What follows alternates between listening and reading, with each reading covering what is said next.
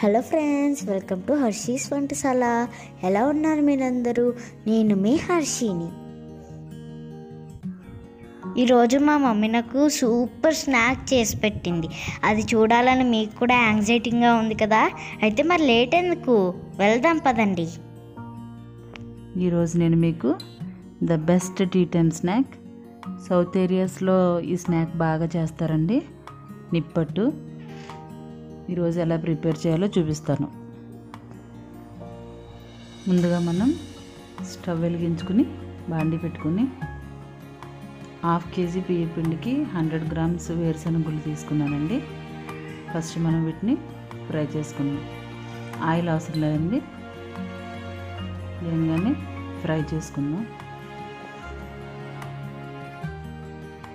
వేరుశనగుళ్ళని ఇలా కలుపుతూ ఫ్రై చేసుకోవాలి, లేకపోతే మాడిపోతాయండి.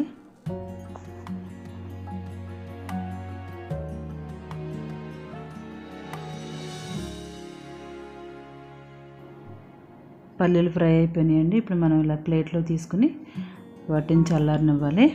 చల్లారగా పొట్టు తీసుకుని పక్కన పెట్టుకోవాలండి.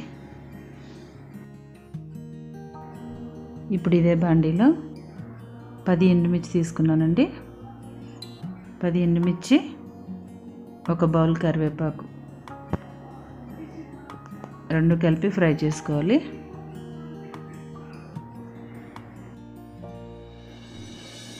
చూడండి, ఫ్రై అయిపోయింది. మనం చేతితో నలిపితే నలిగిపోయేలా కరివేపాకు ఫ్రై అవ్వాలి. అలా అయితే సరిపోతుందండి. దీన్ని తీసుకుని పక్కన పెట్టుకోండి.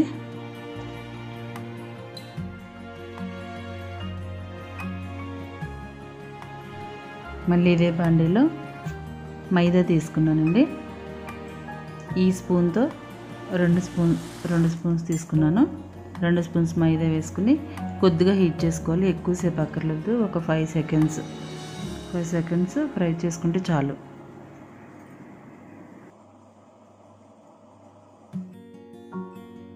ఇప్పుడు ఒక మిక్సీ జార్ తీసుకుని మనం ఫ్రై చేసి పక్కన పెట్టుకున్న పల్లీల్ని జార్లో వేసి, మరీ మెత్తగా కాకుండా పలుకుల్లా బరకగా గ్రైండ్ చేసి పక్కన పెట్టుకోండి.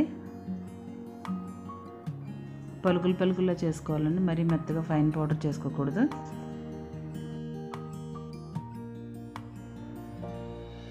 చూడండి, ఈ విధంగా చేసుకుని పక్కన పెట్టుకోండి.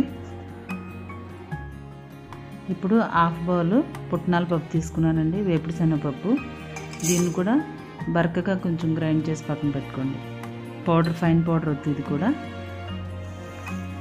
మళ్ళీ ఎండుమిర్చి, కరివేపాకు మనం ఫ్రై చేసి పెట్టుకున్నాం కదా, దీన్ని కూడా గ్రైండ్ చేసి పక్కన పెట్టుకోండి. చూడండి, ఈ విధంగా గ్రైండ్ చేసి పక్కన పెట్టుకోండి. ఇప్పుడు మనం నెక్స్ట్ ప్రాసెస్కి వెళ్దాము. నేను 1/2 kg బియ్య పిండి తీసుకున్నానండి. మీరు మీ క్వాంటిటీని బట్టి ఇంగ్రీడియంట్స్ అన్నీ అడ్జస్ట్ చేసుకోండి. ఆల్రెడీ మనం గ్రైండ్ చేసి పక్కన పెట్టుకున్న పల్లీ పౌడరు, ఇంకా పుట్నాల పౌడరు,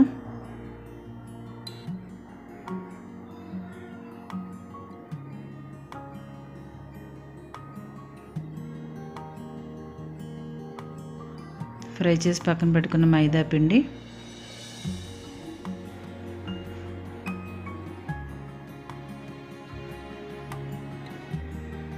మిర్చి, కరివేపాకు పౌడర్ అండి,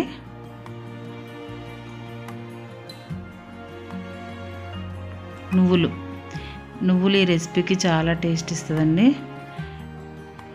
2 స్పూన్స్ యాడ్ చేస్తున్నాను.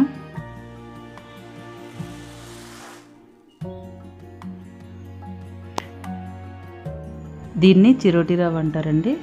ఇది ఆప్షనల్, మీకు అవైలబుల్గా మీ దగ్గర ఉంటే మీరు వాడుకోండి, లేకపోతే స్కిప్ చేయొచ్చు. నేను దీన్ని ఒక 2 స్పూన్స్ యాడ్ చేస్తున్నాను. చిరోటి రవ్వ అంటే ఏం కాదండి, మన బొంబాయి రవ్వ కన్నా చిన్న సైజు ఉంటుంది. దీన్నే చిరోటి రవ్వ అంటారు. మీకు దొరికితే వాడుకోండి, లేకపోతే స్కిప్ చేయండి. ఇప్పుడు రుచికి సరిపడా సాల్ట్ యాడ్ చేసుకోండి. 1 టేబుల్ స్పూన్ అల్లం వెల్లుల్లి పేస్ట్. ఇవన్నీ వేసుకుని మొత్తాన్ని బాగా కలుపుకోండి.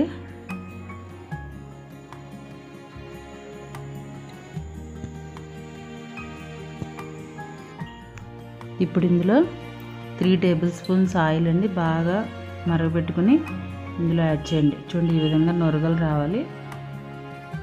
బాగా కాచుకున్న నూనెని 3 టేబుల్ స్పూన్ యాడ్ చేసుకోండి. ఇలా వేసుకోవడం వల్ల నిప్పట్లు చాలా క్రిస్పీగా వస్తాయండి, కరకరలాడుతూ.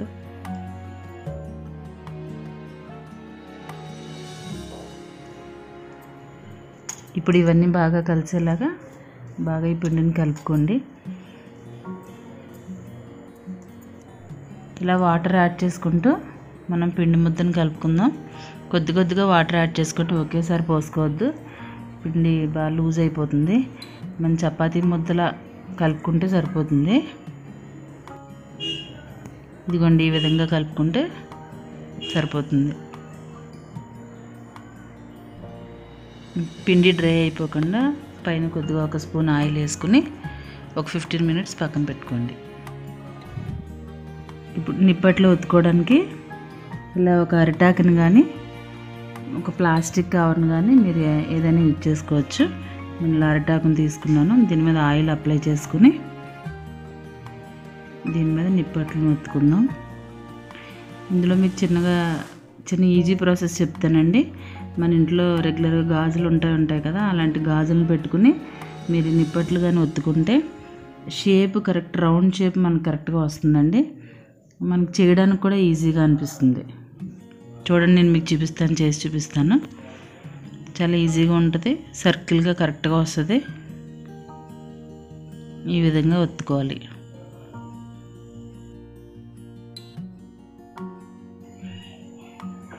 ఈ విధంగా అన్నీ ఒత్తుకుని చూపిస్తాను మీకు ఒకసారి. ప్రాసెస్ ఈజీగా ఉంటుందండి మనకి.